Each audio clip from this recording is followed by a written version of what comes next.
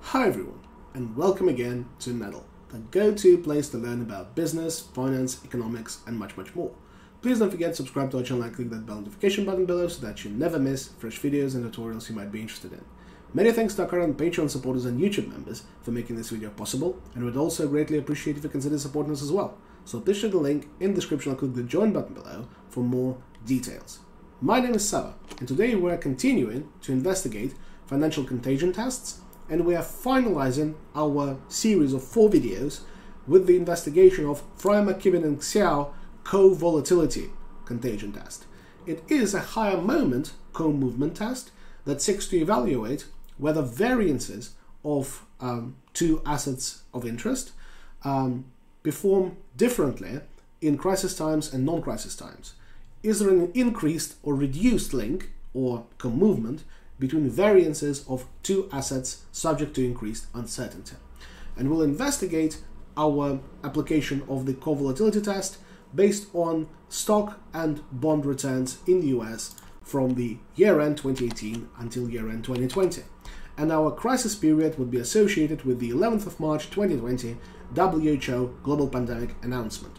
So let's calculate daily stock returns and bond returns first, calculating across both assets and across the entire sample period. Then we can calculate crisis-specific and non-crisis-specific volatilities of both assets alongside the means as well. We'll need that for our higher moments calculation. So we do sample standard deviation. For stocks, we select column D and go all the way until we see our crisis period starting. Again, row 301 is when the announcement is due to happen, next day, 11th of March 2020. We can do it for bonds the same way by dragging the cross.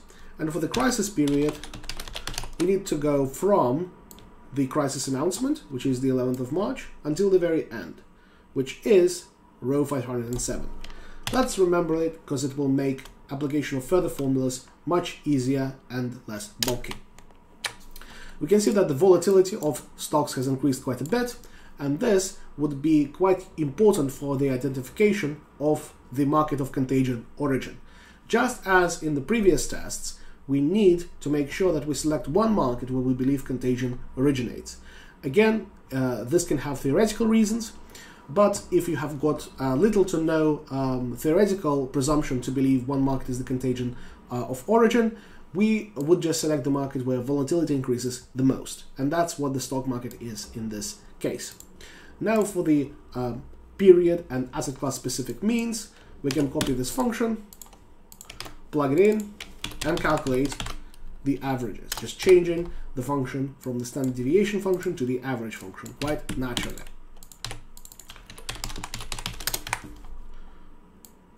Now we can calculate the sample size, counting either of the returns across the sample period of question.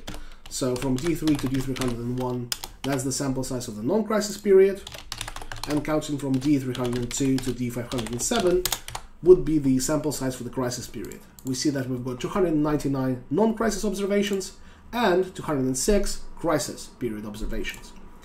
Now we can calculate simple unadjusted correlations. We can take it at face value for the non-crisis period, but just as in Forbes and Rigobin, Fry et al., and the Coll-Curtis's test from the same paper, we'll need to perform the heteroscedasticity adjustment of the crisis period correlation to more precisely evaluate the standard errors of our test for covolatility, as well as covolatilities themselves. So for the non-crisis correlation, we input the Correl function and input 2 arrays for the non-crisis sample. And for crisis correlation, we do exactly the same, but start at row 302 and end at row 507.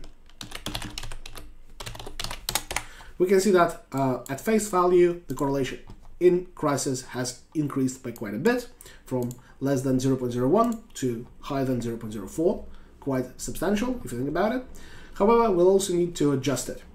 Adjusting it for heteroscedasticity involves dividing the unadjusted correlation coefficient by the square root of 1 plus the increase in variance in the market of origin subject to increased uncertainty.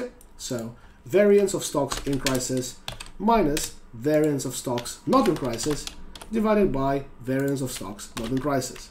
That has to be multiplied by 1 minus the unadjusted crisis correlation squared. And that produces an adjusted correlation coefficient that's almost twice as lower as the unadjusted correlation coefficient. For the non-crisis correlation, we can simply refer to the calculation we've made recently. And now, to calculate covolatility, we can simply translate this function into the language of Excel. Again, this seeks to evaluate the product of variances across the entire sample period and find the average of them, and then adjust it by a factor of 1 plus 2 correlation squared. Here is where the heteroscedasticity adjustment also comes in handy, because that will be crucial for estimating covolatility in crisis times. So again, the average of our stock returns across the non-crisis period minus the stock-specific mean in the non-crisis period squared divided by stock-specific volatility in the non-crisis period squared.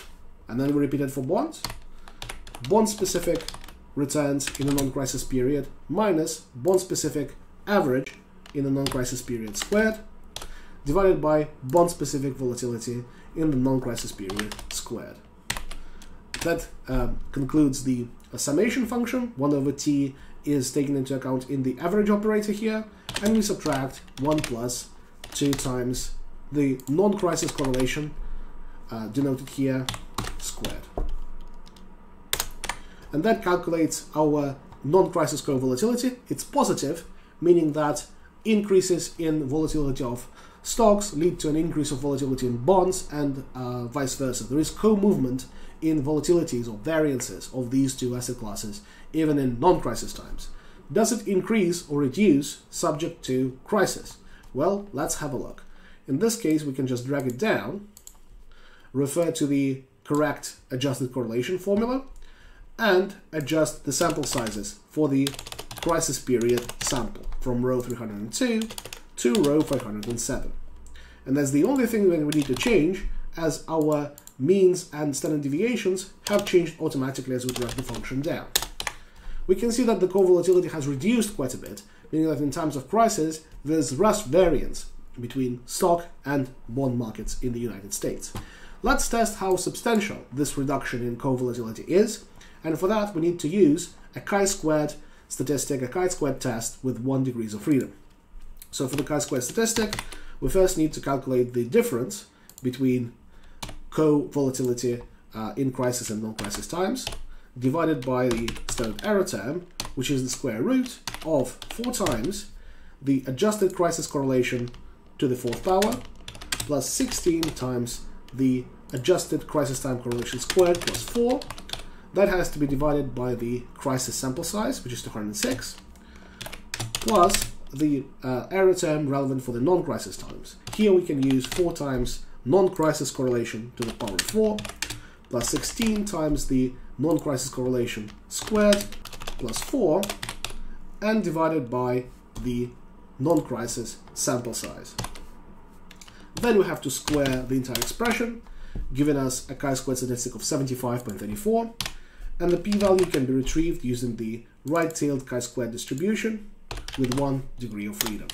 And that generates a very small p-value, meaning that the reduction in covolatility in times of crisis is substantial, meaning that bonds and stocks are less responsive to volatilities of each other when there is increased uncertainty. That can be a positive sign, meaning that bonds can be treated as safe havens during uncertainty periods. However, given that this effect is two-directional, there is little to be said about which asset is actually a safe haven from the innovations in volatility in the other bonds or stocks.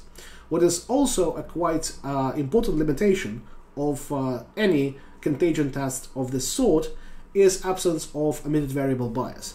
There might be some other variable, let's say commodity indices or international stock market indices, that could be at play here, and that we cannot rule out, as this model again assumes absence of omitted variable bias. In this regard, you could theoretically perform your contagion analysis on not returns but residuals, from regressing your returns onto all other asset classes that might be impactful. This is something that can be done, although it makes calculations a little bit bulkier, but not much different in the sense of the logic of the implementation. And that's all there is for prevalent tests for financial contagion based on correlation, co-skewness, co-curtices, and co-volatility. Please leave a like on this video if you found it helpful. In the comments below, I'm eager to see any further suggestions for videos you would like me to record. And please don't forget to subscribe to our channel and consider support us on Patreon. Thank you very much, and stay tuned.